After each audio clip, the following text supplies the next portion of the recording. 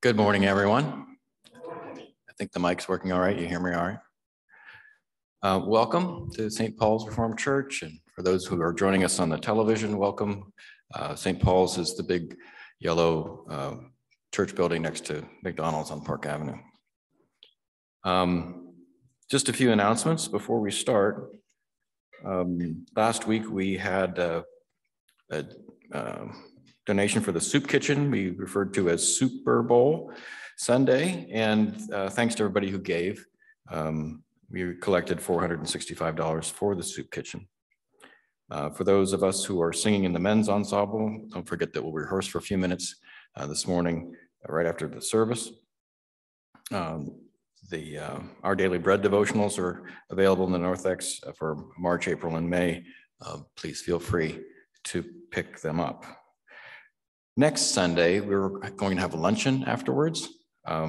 So put that on your schedule. And while we're munching on our luncheon, we will chat about outreach, potential opportunities and ideas. The events this week, we continue with our Tuesday evening Bible study via Zoom, and we are in 1 Kings. This Wednesday is our turn to help with the soup kitchen, and that starts at 10 a.m. And if anybody is interested in doing that, who doesn't routinely do that, maybe Linda, Charlotte, some folks in the back can raise their hands and they can point you in that direction. The newsletter, anybody who has contributions to the March newsletter, they'll be due Thursday of this week. This will be the first newsletter that has a spotlight on one of the members. So that's a change that we'll be starting. In the newsletters, a brief spotlight on some individual with just to help us learn some background a little bit more about one another, particularly for those of us who are newer here. And then next week, we'll be back here, and again, luncheon after the service next week. Okay. Our call to worship this morning comes from the book of 1 Kings, chapter 8, and it's verses 35 and 36. 1 Kings, chapter 18, verses 35 and 36. And the context here is with what we went over last week in the service, Elijah the prophet and the showdown between the prophets of Baal and Elijah, the prophet of God. Verse 35, the water flowed around the altar, and he also filled the trench with water. Then at the time of the offering of the evening sacrifice, Elijah the prophet approached and said, Lord, God of Abraham, Isaac, and Israel, today let it be known that you are God in Israel, and that I am your servant, and that I have done all these things at your word. Let's pray. Father, we bow before you this morning. We pray that you would be with us and pour out your spirit upon us, that we would hear your word and that we would be taught by it, instructed in our hearts and our minds.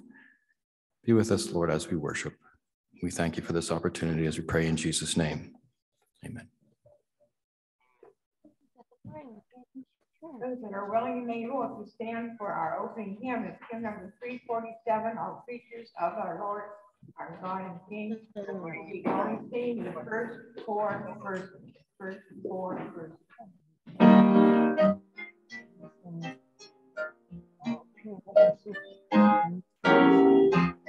Well, I don't.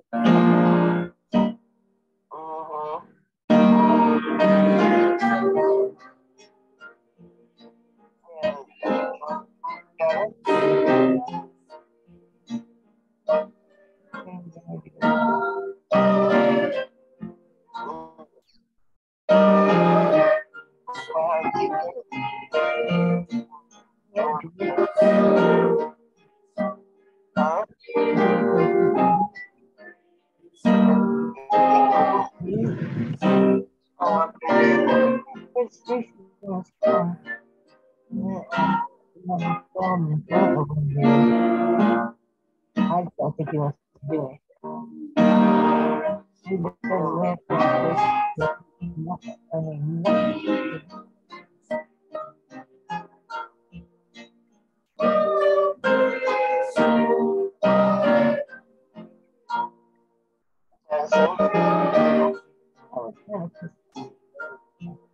They go to work there. I him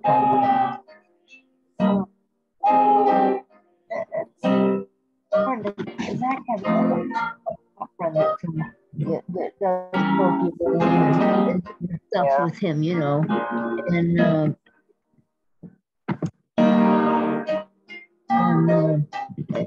I didn't know she was getting a $1,000 bonus for that. I just have this. I don't know feeling about that guy. I see him. You get a gut feeling. Yeah. I don't know him. I can't stand CJ and all that. Poor Zachary. I don't like nobody. I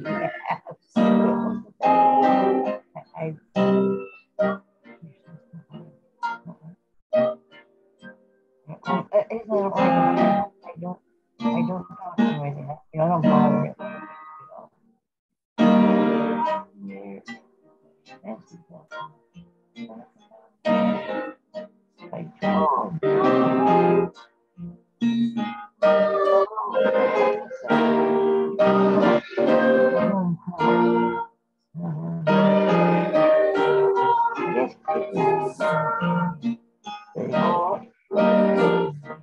But he goes by Kip name.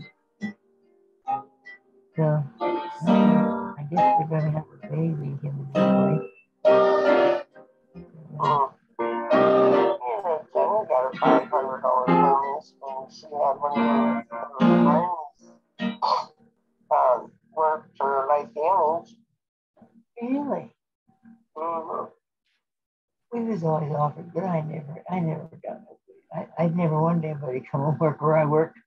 It was so horrible there. Why would I want somebody else to do it? But I guess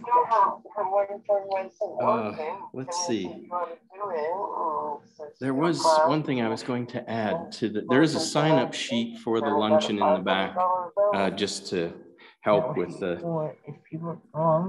ordering and stuff. So if you want to attend, please let us know you're coming. And one other thing I was going to do before we get to the New Testament reading, which is James 5, I'm going to, and I think maybe this was just an oversight, but I'm going to read from 1 Kings 8, 35 and 36. I think maybe because you added a 1 to your 1 Kings 18. You know, I do that all the time. And I had to check to make sure I hadn't put 18. So, no offense, but I'm glad it was your mistake and not mine. Okay, this is being broadcast over television. But yeah, oh, in that regard, I would say to those who are joining us via Zoom, I try to pin our window, and some of you on Zoom will know what that means. Sometimes I miss that or something changes. So I ask that you mute yourself when you're on Zoom so that your picture doesn't pop up as the main screen.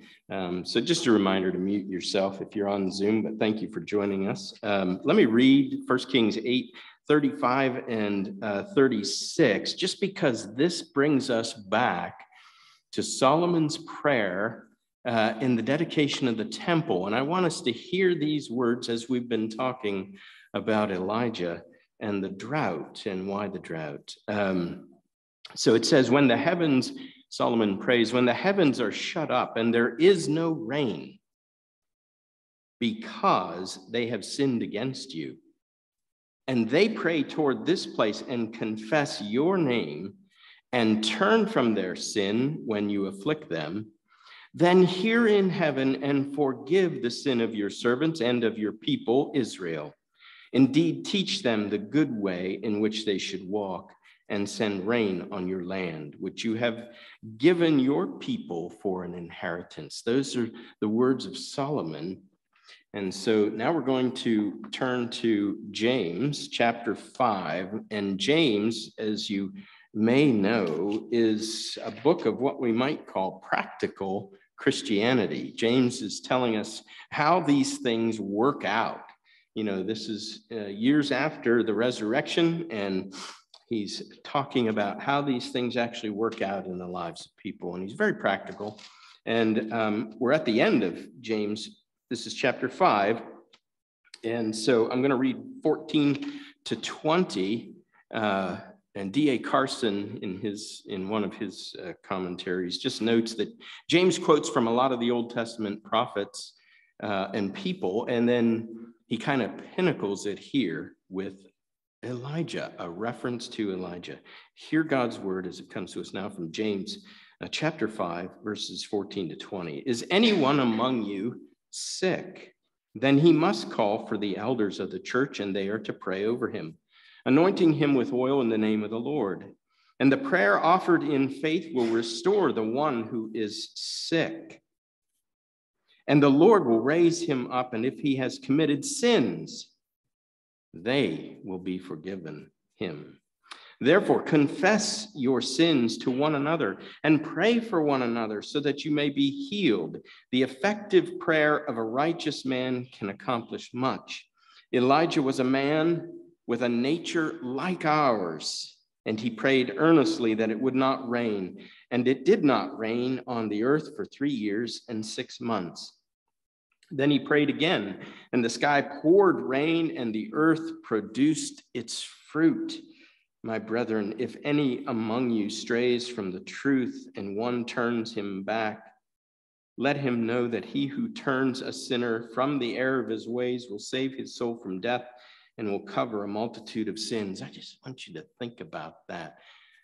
Elijah, prayer, the turning from sin and salvation to salvation. Think about those things as we will look at We're only going to look at 6 verses, I think, today, or maybe 7. 7 verses in 1 Kings 18, 41 to 46. So it's a short passage today, but we'll look at those, and all these things come together. So I'll try to draw them together in the message. All right, so now we will take up the Confession of Faith in the Nicene Creed. That's 138 in your hymnal. And we'll recite this together. Let us stand if able and willing. I'm gonna use my glasses.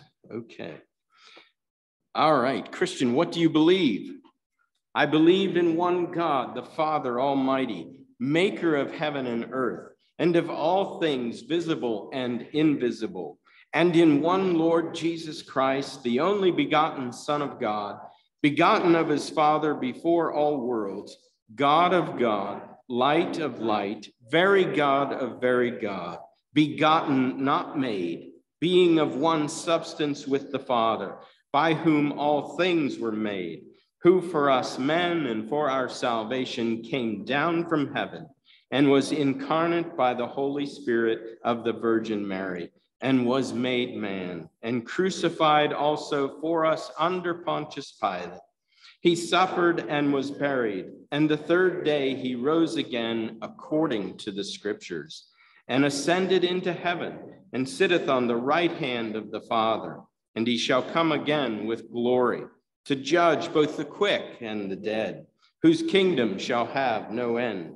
And I believe in the Holy Spirit, the Lord and giver of life, who proceedeth from the Father and the Son, who with the Father and the Son together is worshiped and glorified, who spoke by the prophets. And I believe in one universal and apostolic church.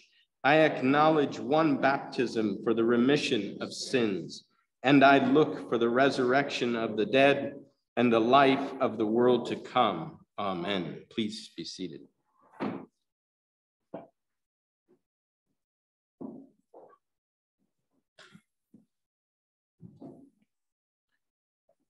We come now to our time of prayer, and it is a prayer of confession of sin and the seeking of assurance of pardon of that forgiveness of sin. And it's also intercessory. We will pray for a number of folks who are on our hearts and minds today. And there is a prayer list on the back. I will add a couple things to that. If you want to make note, we're praying for a family that Maria knows. A young woman passed away, and she has children. She was only 27, right? 27 years old, and she died. She has children, and we want to keep the family in prayer. And then, of course, Smokey. Some of you remember Smokey. Smokey passed away, and we want to keep Smokey's family in prayer as well. And then also Kyle and Hope are under the weather this morning. That's why they're not here. So we want to keep them in prayer. I've also noted the Dukes family who has been coming from Tionesta, and they're on the mend from COVID, but they're not they want to take precautions, we'll say that. And so perhaps be with us next week. So let's keep those folks in prayer as well as those in the back. Let's pray.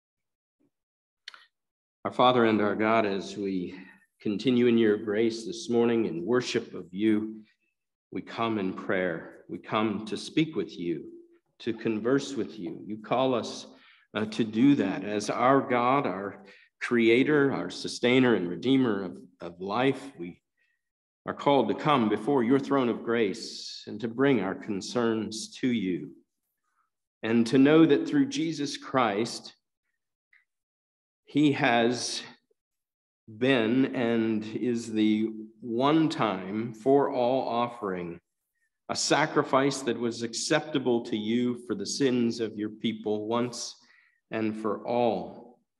And through him and his resurrection, our sins are paid for and we are justified. We are righteous before you in him. And that affords us the privilege to come and to make our requests known in our hour of need. And so we come, Father, in that way to seek the forgiveness of our own sin, to know that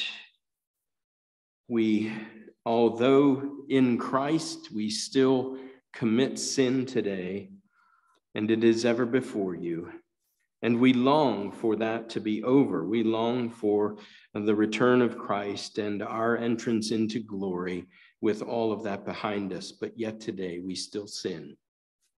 And we pray for forgiveness of that. We call upon your name for that.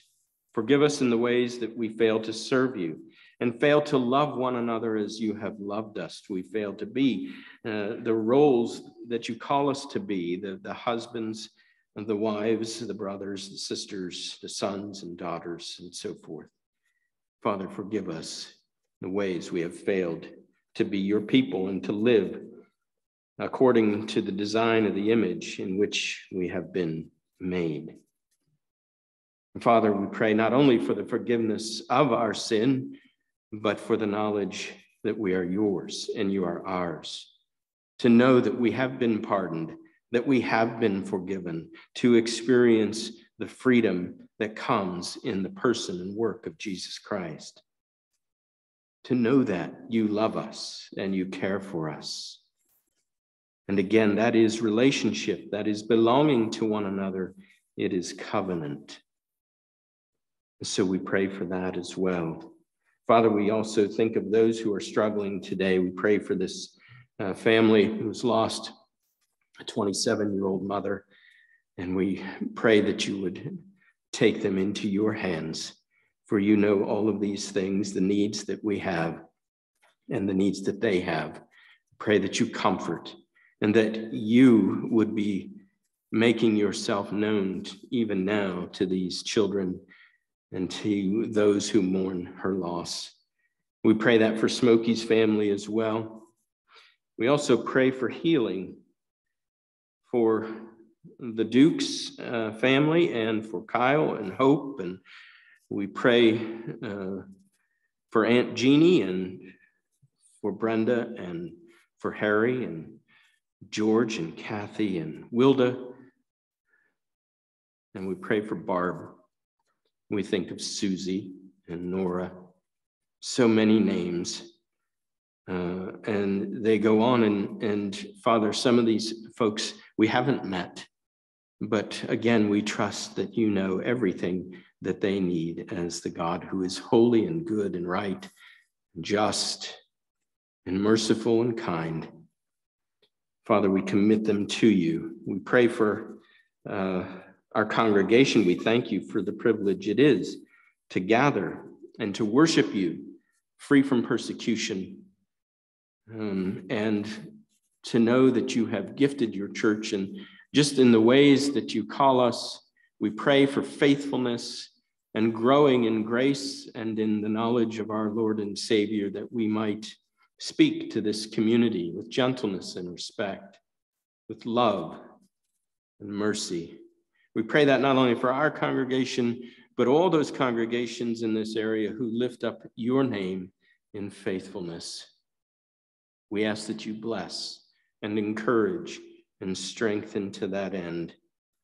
And so, Father, we pray these things along with the prayer that Jesus taught his disciples, saying, Our Father, who art in heaven, hallowed be your name.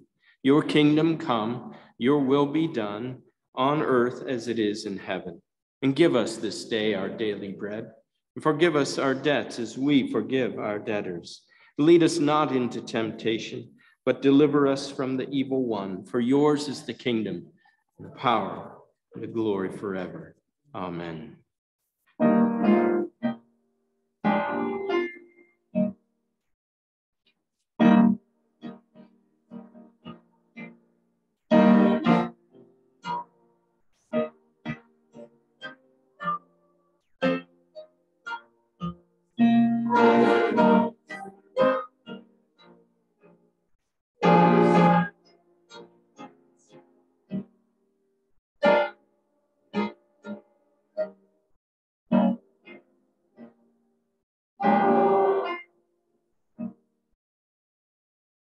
standing for our praise hymn, it's hymn number 40 in the hymnal, "The Lord's my shepherd, I will not want."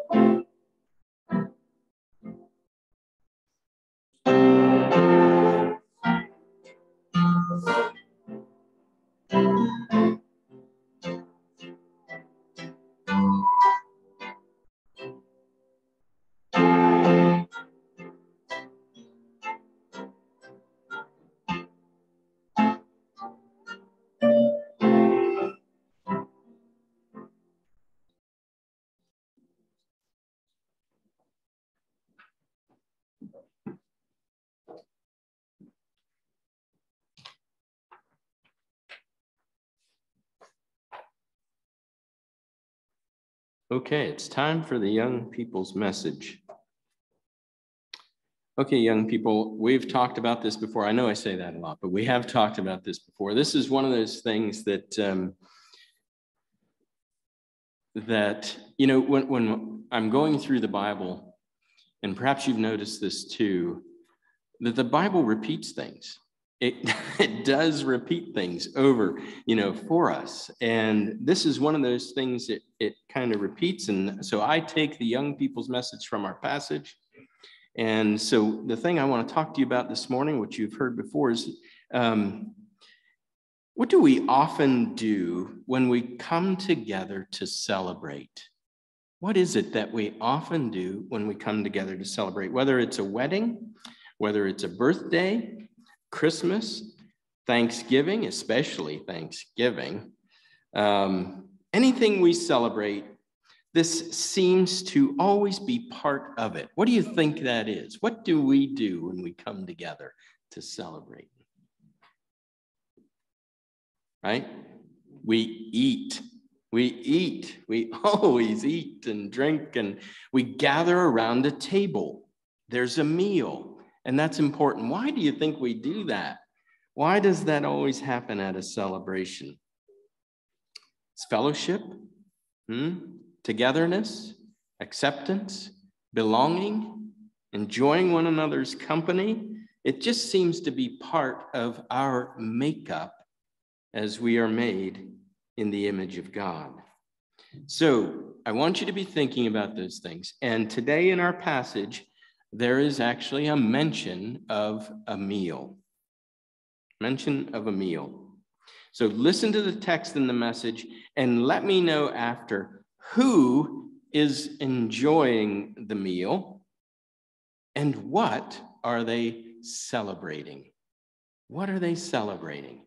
Who's actually participating in the meal? And then what are they celebrating? So that's the message. And what would be the treat? Huh? What do you think the treat would be? It's a meal of celebration. It is a time of joy. Almond joy. We got it in the front here. Okay. All right, let's pray. Our gracious Heavenly Father, we thank you for the privilege it is to speak to these young hearts and young minds. And we pray for them as they read their Bible, as they encounter your word time and again, to pick up on the repetition of certain things, to see that with a meal there is celebration, and with a celebration there is a meal, a coming together, a togetherness, a belonging to one another, and an acceptance with that meal. We pray that they grow in their understanding of these things. We ask it for them, and we ask it for all of us, all to the glory of Jesus Christ. Amen. Okay, we're looking at 1 Kings chapter 18. 1 Kings chapter 18.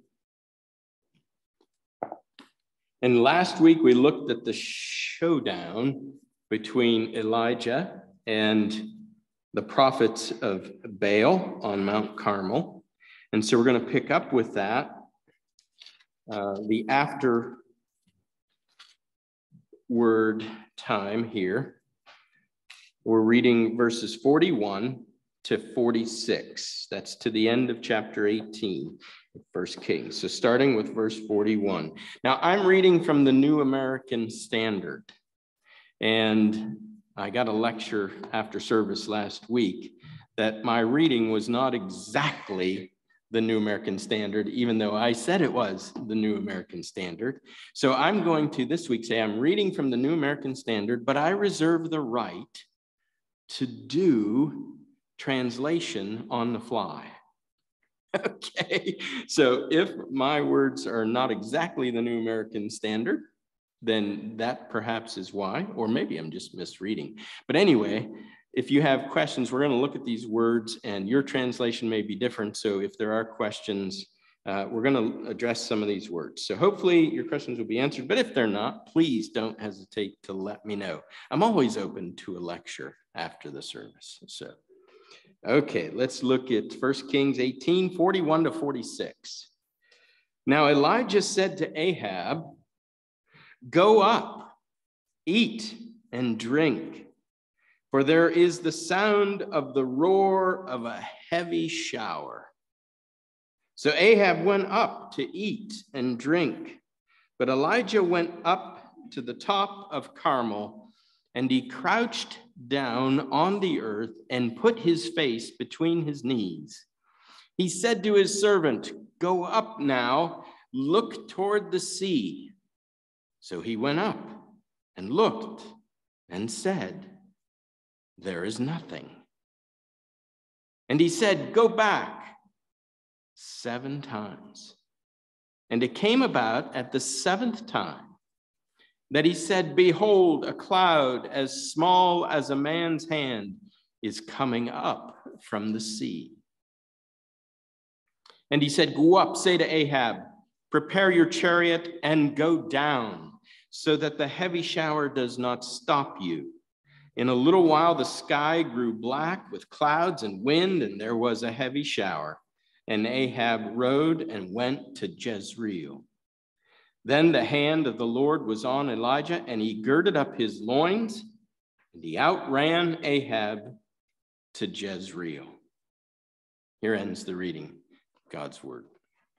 Short little passage this morning. So I started this series on Elijah and Elisha because I wanted to understand, so it's a little bit selfish in that way. I wanted to understand in a greater way why, when Jesus asks his disciples, "Who do people say that I am?" the disciples mention Elijah among the answers. That is, the people are recognizing. Why do people of Jesus's day, as they experience Jesus's ministry among them, why do they think of Elijah? So over these last number of weeks, I'm beginning to get it. And I hope that what I have been communicating is helping you to get it as well. Our text today keeps us moving in that direction. It is a celebratory meal, and it is life-renewing rain. So we're going to look at this passage, this short passage here. And the thing I'd like you to take away is this. King and people celebrate a meal while God answers Elijah's prayer for life-renewing rain. King and people celebrate a meal while God answers Elijah's prayer for life-renewing rain. Our context. Elijah, his name meaning my God is Yahweh, comes onto the scene. He's God's covenant prosecutor. Ahab has gone off to serve to serve Baal, because Jezebel, his wife, has influenced him. So under that influence, Ahab, the king of Israel, has brought in Baal worship. But Elijah declares to Ahab a drought and subsequent famine. And it's all for the purpose of turning the hearts of his people back to him. We saw that last week. And, so is this judgment? Is this curse? Is it mercy? Is it discipline? Is it healing? Is it restoration? And could it be all of the above? But after 3.5 years, the drought and famine lead to a showdown between Yahweh and Ahab's false god Baal. Under Elijah's direction, it takes place on Mount Carmel. Now, Mount Carmel, this is to the west. You think how you would see it. It would be to the west. So the Mediterranean's over here, and Mount Carmel would be a mountain range that it would have its western slopes descending into the Mediterranean Sea. Okay, so I just want you to have that picture in your head, that Mount Carmel is on the west coast next to the Mediterranean Sea, with its western slopes descending toward the sea. And so there really is, as we look at this, there really is no contest between what is real and what is make-believe. And we saw that with the prophets of Baal, how they received no voice, no answer, no attentiveness from Baal, from their make-believe God. But Elijah's prayer, however, is answered. The sacrifice, atoning sacrifice, is consumed by fire. The altar and water, all of it consumed, and God vindicates himself and his prophet. The people respond in agreement. Yahweh, he is God. Yahweh, he is God. And the prophets of Baal are put to death at the brook Kishon. And there still is no rain. The rain is yet to come. And that's what we look at today. That gives us our context, kind of an immediate context. And so we come to verse 41, and I'm just going to take these verses pretty much one by one, except for maybe a few of them. So verse 41, go up, eat, and drink. Elijah said to Ahab, and this is the first mention of Ahab since verse 20. I just want you to note that here. Elijah says to Ahab, and it's the first mention of Ahab since we may not even have known Ahab was actually present, but he was there. And Elijah addresses him directly. And he says, go up, eat, and drink. And so to go up, we were told, the last part was that they came down to the brook Kishon. So Ahab's with them. The people gathered the prophets. Ahab with them gathered the prophets. They come down to the brook Kishon, and judgment is enacted against them. And now Elijah is saying to Ahab, go up. Go up, eat and drink, to celebrate a meal with the people. And so they're going back up. It is a time to celebrate. There is no rain yet, but the promise of rain is sure. Elijah hears it. It's not there, but he hears it, doesn't he? God has heard and responded to his prophet, and the people have turned and confessed Yahweh. And when I say God has heard and responded to his prophet, we think of that prayer Elijah prays at the offering, at the time of the offering. And I will just mention this quickly as an aside. I think I have enough time to do this. Elijah, we question, Elijah's a prophet, right? And we think of the prophet as bringing God's word to the people, and we think of the priest as bringing the people's concerns to God. But I'm going to suggest, and I suggested this earlier in the Sunday morning Bible study, that Elijah is more than a prophet. Elijah is more than a prophet. In fact, he's acting priestly.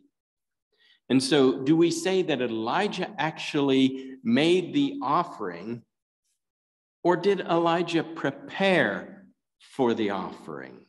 So those are things to think about. And then I also connect John the Baptist. What was his mission?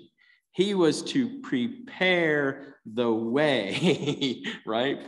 And so when I think of Elijah here, does he make the offering or does he prepare the way for the offering? Just a thought. So think about those things. But this is what happened. And Elijah prayed that would happen, and it did. God heard him, God responded, God paid attention. All of the things that Baal didn't do, God, Yahweh, did. And he consumed everything. And so now Elijah hears the rain. It's not there yet, but he hears the roar of it. And he has sent Ahab and the people up to celebrate the meal. So God has heard his prophet in one sense. The people have turned and confessed Yahweh, he is God, and they have carried out the judgment of God upon the prophets, the real troublers of Israel. So we know now that Ahab is there and he is with the people as a witness to these events and perhaps even participating in the judgment. So Elijah tells Ahab to go up. They've come down to the brook, and now they are to go up and to celebrate the meal. In that culture, we know that a meal signifies togetherness, acceptance, relationship restored. When you sit down for a meal together, it says acceptance, belonging to one another, that kind of thing. Not too far from what we do today, but that is the idea in that culture. And so here we have king and people together. And not only that, at the direction of the prophet of God. And so I want us to think about how and what that means, that relationship is restored. And so that hearts are turned and that they are together in who they are. And it's time to celebrate that, for there is the sound of the roar of a heavy shower. Rain in that part of the world, when we think of rain in that part of the world, just on a natural basis, without any drought, rain and water is life. And how much more so that there has been a drought for 3.5 years. Water is life. So the enemy is defeated, the hearts are turned, and the sound of the roar of life is coming. Then we come to verses 42 to 44. Elijah goes up to the top of Carmel. There is no rain yet, and Elijah doesn't go up to eat and drink.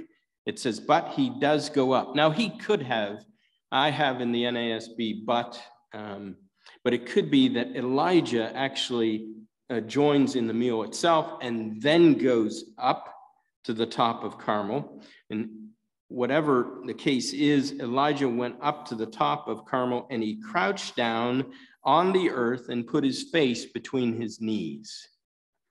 This, I'm going to suggest, is a posture of prayer. Elijah is going to pray for the rain. Remember what he said? He said, the drought will not end, but only by my word. And we know that, what we've seen with Elijah and God and their relationship, it's Elijah is faithful and obedient to the Lord. The Lord speaks through his prophet, and the Lord hears his prophet. And so here, Elijah at the top of Carmel takes a posture of prayer. In fact, there is an interesting thing here in this posture of prayer. Young's literal translation renders it this way, has it in the English that Elijah went up to the top of Carmel and he stretched himself out upon the earth. Stretched himself. Do you remember him stretching himself out upon something else? Do you remember that? Well, here he's stretching himself out upon the earth. Just an interesting note. That's Young's literal translation for that verse. So the writer doesn't mention it explicitly, but surely Elijah is praying. And from experience, the reader has every confidence that God, Yahweh, will respond. Elijah sends his servant to look. And he said to his servant, and this is a young lad, that would be the word in the Hebrew has that meaning, a young man, young lad, go up now, look toward the sea. So remember, we're on the western slopes going down to the Mediterranean Sea, and they're up, probably close to the peak. And so he sends his young lad, there, his servant, to look. And he looks toward the sea, and what does he say? Comes back and says, there is nothing. There is nothing. So that perhaps the writer is creating a little tension, a little anticipation, if you will. And so he said, go back 7 times.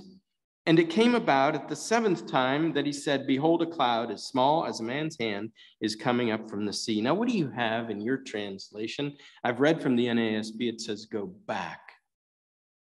Go back. So this young lad comes and says, there's nothing. And Elijah says, go back. He may say, return. But that word is the same word that we would render repent. In other words, turn back. And he does it 7 times.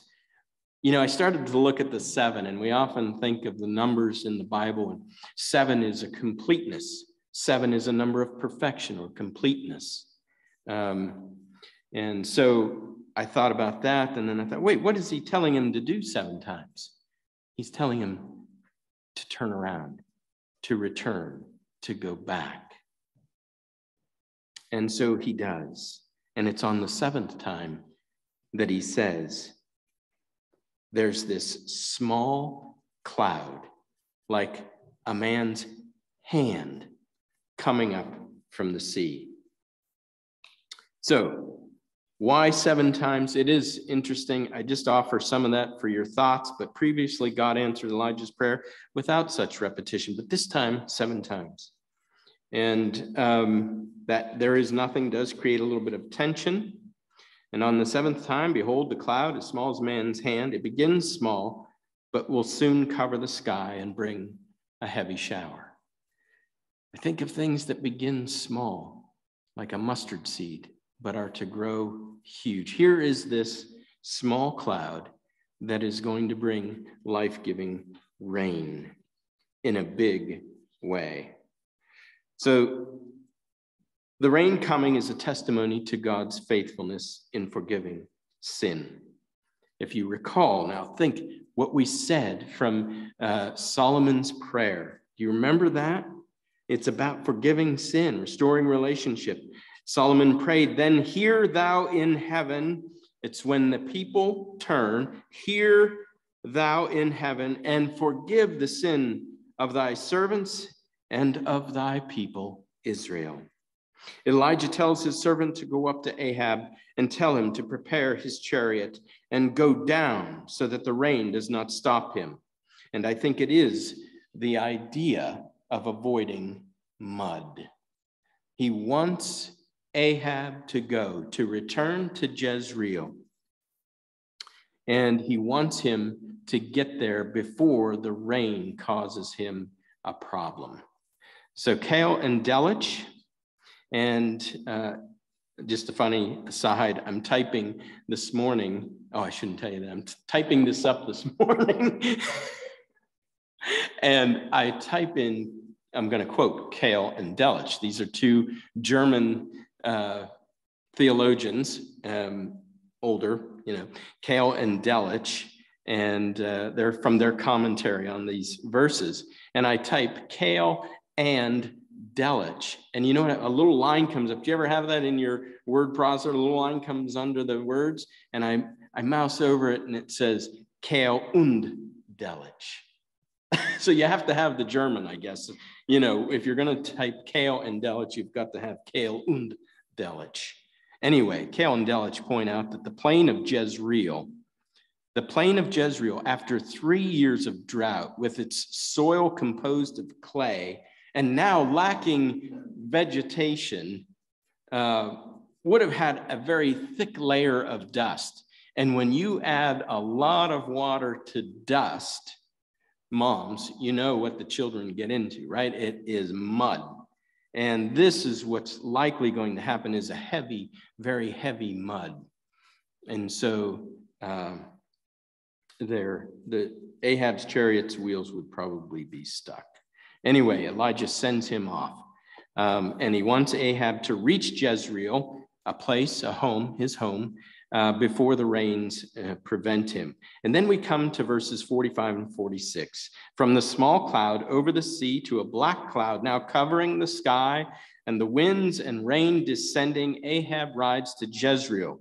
The king is returning home, and the rains are bringing new life to the land. And God directs Elijah. God directs Elijah, my God is Yahweh, to be there before him. Why does he direct Elijah to be there, to gird up his loins, to give him the strength and all that he needs to get there before the king? Why would he do that? What is the purpose? I'm only going to offer what I think is the purpose. You may have other thoughts, but I offer mine just to suggest something. So I think he's going to be there to welcome the king. I think he's going to be there because this is a restored relationship between prophet and king. And I think Elijah's going to be there for support for Ahab in the presence of Jezebel. Now, things are going to turn again. We know that. But at this point in time, at this moment, we see king and people and prophet in restored relationship to each other and to Yahweh. And what a picture it is. So a few points of application, I close. Elijah seems to be more than a prophet. He prepares the atoning sacrifice that God himself consumes by fire. And he, along with the king and people, carry out judgment upon the prophets of Baal. They then celebrate with a meal, a celebration of vindication, of restoration, of healing, and victory. And Elijah prays for rain. That is life-renewing rain, testifying to God's acceptance, God's renewed, restored covenant relationship, and blessing.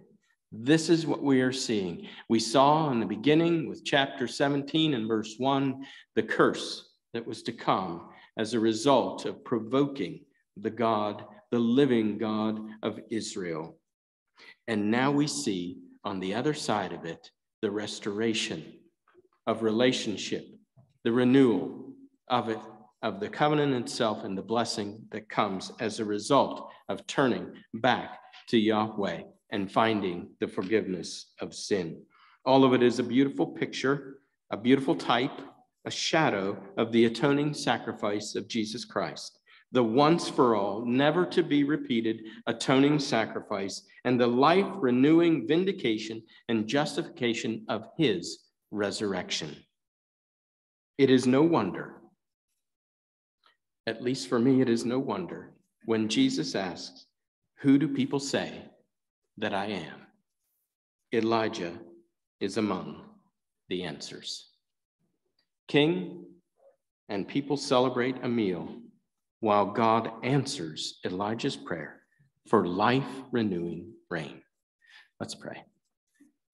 Our gracious Heavenly Father, again, we thank you for who you are, the wisdom of your word, your amazing grace, and the way you communicate to us, your people. Though we are fallen and broken in the image in which we have been made, you care for us. You speak to us in ways that we understand and can grab hold of. And you paint for us a picture of your great plan of redemption through your Son,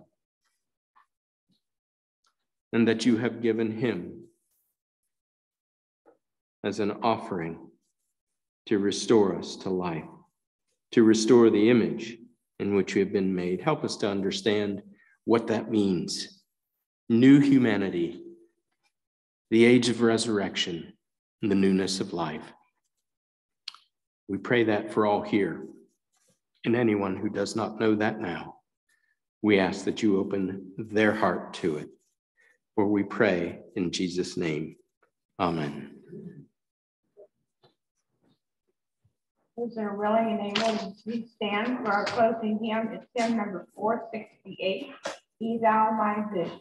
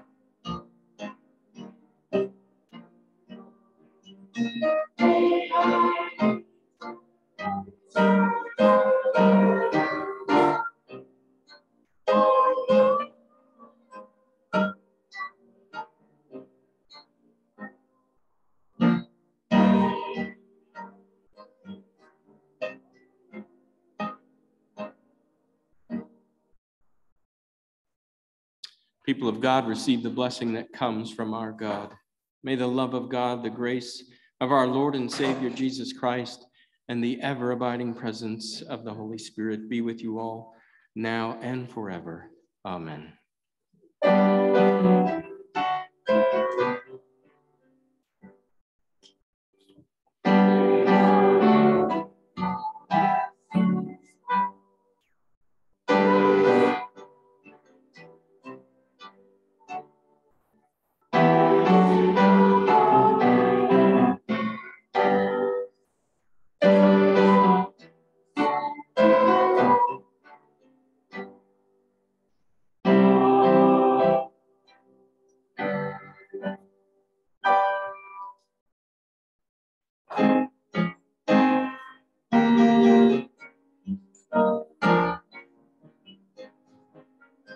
Thank you for coming. That concludes our service today.